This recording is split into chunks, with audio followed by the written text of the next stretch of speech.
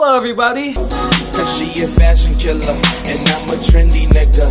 So if anything, it's really fucking cold where I'm at, okay? When I woke up today, it was at single digits. Now finally at 11 o'clock, it is at double digits. Shit is insane. We went from 7 degrees at 6 a.m. in the morning to fucking 14 degrees at 11 o'clock in the morning. Tell me, what difference does it make? What difference does it make despite of it being fucking cold as shit? I was really in the mood of taking photos of myself, you know, putting that shit on, but it's really fucking cold outside and snow was covering up all the good spots, so I stayed in the house. Now, I didn't want to just stay in the house, but I want to do some shit with my clothes. So, why not combine them both into one thing? I made 4 outfits, originally 6, but I had 2 that I didn't like, so I cut them out. We're gonna be overing those 4 outfits. Now, before we do, make sure that you guys like and subscribe and hit that notification bell if you want to stay uploaded on my daily unemployed life. I want to actually talk to you guys about something before we get into the outfits real quick.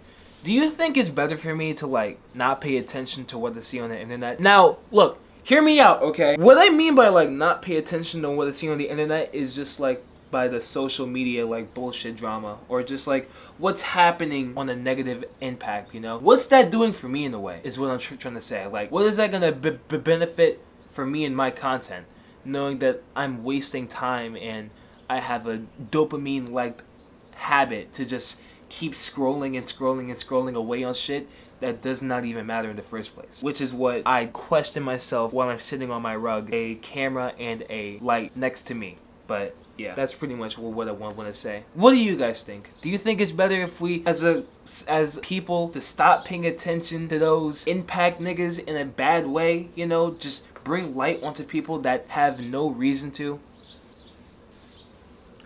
But that's besides the point. Let's get into these outfits real quick. So for the first outfit that I ended up making, it features a gray hoodie layered on with a blue and red striped vest, brown pants, and off-white dunks. And honestly, to be honest, I like this outfit a lot because it reminds me of like a GTA 5 custom character fit that you really would see inside the games. The off-brand of colors and how they match up together at the end is really somewhat kind of cool, because the gray and brown goes with the white, and then you throw on an abstract color on top of that. It kind of brings in a new different outfit in the mix, but it also makes it look even more better. So if anything, I have to say around 7.5 out of 10. Okay, so for the next outfit, we feature a earth tone green hoodie layered on with a puffer jacket, baggy brown pants, and beat up Balenciaga shoes. Hold on, wait. These beat up shoes are a fucking essential to me, bro. These are such an essential to me. You always have to have a pair of bulky shoes, no matter what it is, bro. That is a fashion need. You need different types of shoes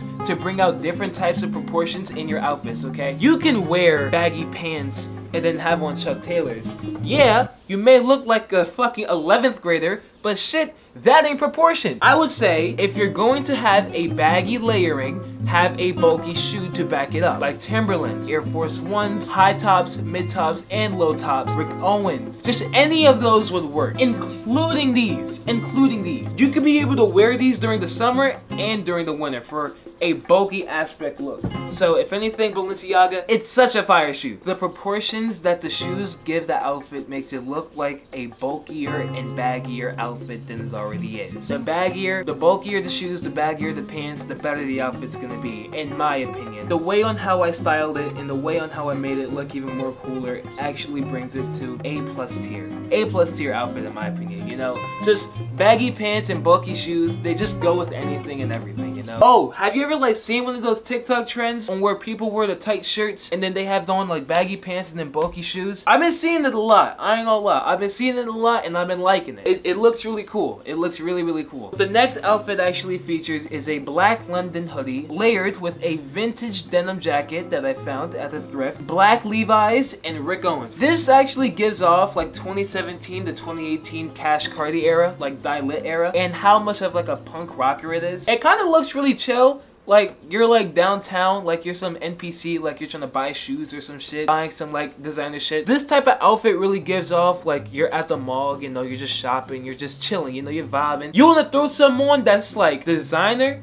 but you want to keep it low key though, you know, because without the denim jacket, it looks like a normal and simple layered outfit, you know, because you're just wearing all black. But you throw another color on top of that, it gives it a new overlay and a new proportion. Plus, with the jacket even having a boxy feature, the jacket material that is actually being used makes it have a good heavyweight feel to it. It makes it feel a lot more heavier and warmer than it actually is. Look at this shit, bro. Look at this shit. Like this jacket is so cool. Like, it feels more like a workwear jacket than it does an actual denim jacket. That's why I love this so much. I love the fit. I love this jacket. Just 10 out of 10. 10 out of 10 across the board. Okay, so for the last outfit is actually gonna end up featuring a light blue hoodie, distressed denim jeans, and Yeezy foam runners. Bro, Kanye was cooking during that era, bro. Bro, let's be real. Name one person you know that never wanted a pair of Yeezy slides or Yeezy foam runners. Come on, name one. Literally name one. None of them. You wanna know why? Because they all wanted them, bro. The Yeezy foam runners are so classic to use as a running shoe and as a sneaker of its own, bro. Whenever Kanye showed this bitch, it had millions of niggas fiending for it. And I know it's like really fucked up right now. Like, it's dirty as shit, but don't pay attention to that. Don't pay attention. This shit is a classic shoe. And I got this in like, this shit ran me like $300, $400. But that's besides this thing is so classical to even wear. This is a house shoe and an outside shoe. All in one. All in one. And this isn't even the dick suck. Like, this is really a great idea. To have a house shoe and for it to also be an outside shoe. I kinda like it. Like, you can use this to literally like clean your fucking house with. Not only that, you can walk the dog with it, go to the store, get in your fucking Lamborghini Urus, drive with this bitch, all in one shoe! What the fuck, bro? Honestly, Kanye killed it with that. He really did. He killed it with it. Rockin', rollin', swaggin' to the max. I had dreamed I would find my way to heaven, but then I spent it all on a necklace. My bitch a fashion killer, she be busy popping tags. She got a lot of